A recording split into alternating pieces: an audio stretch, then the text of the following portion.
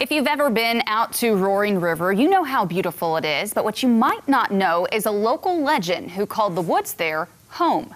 Author of Ozarks Alive, Caitlin McConnell, is here to discuss her recent article, Remembering the Mountain Maid of Roaring River. Thanks for being with us today. Oh, thank you for having me. Describe Jean Wallace. So Jean was a really interesting character, and I think that people who live in the area may have heard about her, but if you're not around Barry County, you may not have. And the only reason I know is because I went to the Barry County Museum, so I would put that plug in for anybody interested in local history. But what they told me, and then what I learned later in research, is just fascinating. And Miss Wallace was born in the 1850s, was not an Ozarks native, but eventually came here and developed a legacy for being clairvoyant. And so for many years of her life, and maybe we can talk more about her backstory too in a minute, how she got to the Ozarks, but once she arrived here, she lived in the woods near Roaring River for much of her life and was kind of known as a local person people could go to with questions or problems, because she would be able to see, using what they called second sight, to be able to kind of see into the future, see what was going on, and be able to help them solve problems, whether that was a life issue or even just finding something that they couldn't know where it was. And so she was just really, really well known for that, and lived there until she was, I believe, in her late 80s, when she actually died in a cabin fire when her house burned. And that was kind of the end of the story. I think she died in 1940. So she was around quite a long time, from 1851 to 1940. Now, how did she come to realize that she could see the future? From what I understand, she was a child, and I think she could just, realized that she could see things that other people couldn't.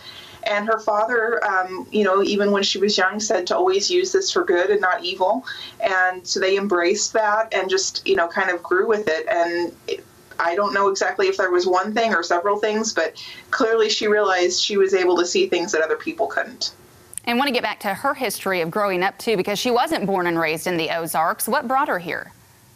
Well, we don't know exactly for sure. And we also, unfortunately, being from so long ago, a lot of details are pretty fuzzy, and there are different versions of the story. But from what I've read, there are a couple of different stories as to how she even, I guess, came to the U.S. maybe. In one case, she was said that she was born on a voyage coming over from Scotland.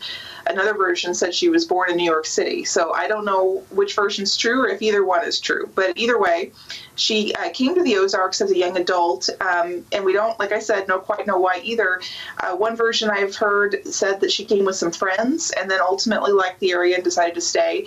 The other version I've read is that she had a fiance or a boyfriend of some sort, and they were on their way to Eureka Springs for some medicinal help back when that was, kind of booming as a resort area. And then he passed away, and she also used that as a catalyst to stay, because, Roaring River really isn't that far away from Eureka Springs.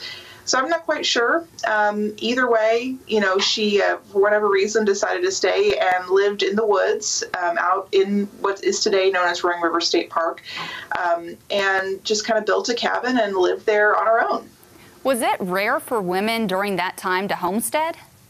I mean, in my opinion, it is. You certainly don't read much about it. Women have always done what they needed to do.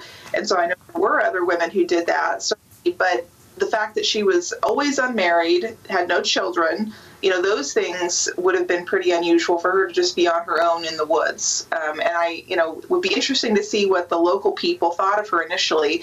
My impression was that, while they did come to love her and appreciate her in the end, I would think in the beginning it would have been quite difficult. Now, put this in context, it's not like there was a huge settlement of people around that area then either. It's still a rural area today, let alone what it was like in the late 1800s. But, I would imagine she would have gotten some second looks, so to speak, between, even just being single and being alone, but also once people realized about her clairvoyant nature, I would say that there were people who probably were nice, I hope were nice, but probably others who were thinking other negative things about her and probably didn't want to have much to do with her. I read she had a lot of cats, too, and that her driveway was actually pretty worn with people looking for answers from her. Yes. And, I think that, like I said, it did change with time, especially once you got into the early 1900s, when the CCC was nearby doing projects. They really kind of adopted her, so to speak. Most of the boys did, and became to be good friends.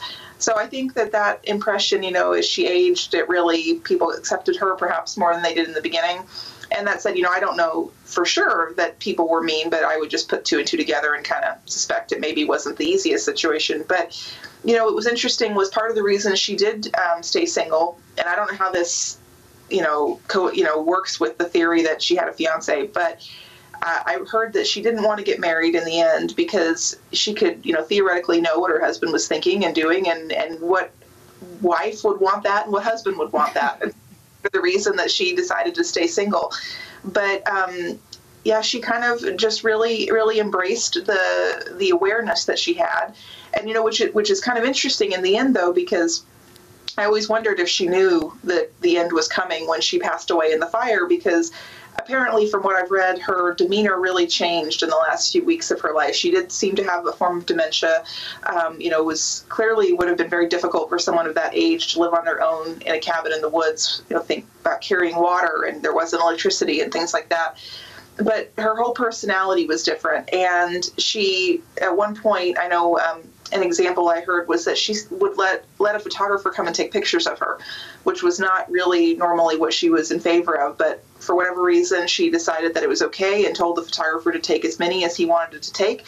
And thankfully, today we actually have those images still around, so we can, kind of have more of an impression of what her, environment looked like, what she looked like. And those are the ones that are at the Barry County Museum today. But all that said, did she know that the fire was going to happen? And I don't have an answer for that. But, either she accepted that it was happening or she didn't know. But the cabin did catch on fire. And unfortunately, the only way they knew for sure she was in it was they found some bone fragments in the end. But it was certainly the end of a legacy in that area. And talk about how the Barry County Genealogical and Historical Society is making sure that visitors are aware of Jean Wallace's legacy. Yeah, so, when she was buried, a very modest stone was used to mark her gravesite in Seligman. And it wasn't until many years after her death that I guess locals, maybe they thought about it before, but things finally mobilized in the early 2000s when the Historical Society and others came together to put a larger marker at her gravesite. And so now there's a stone that tells some about her history and legacy in the area for people who happen to see her in the cemetery. And like I said, there also, is quite a bit of information at the Historical Museum in Cassville if anyone else is interested. They have a lot of photos and articles and different things that people can use to learn more as well. All right, Caitlin McConnell, thank you so much. Thank you. And you can find this article and more Ozarks history on Caitlin's website, ozarksalive.com. We'll be right back.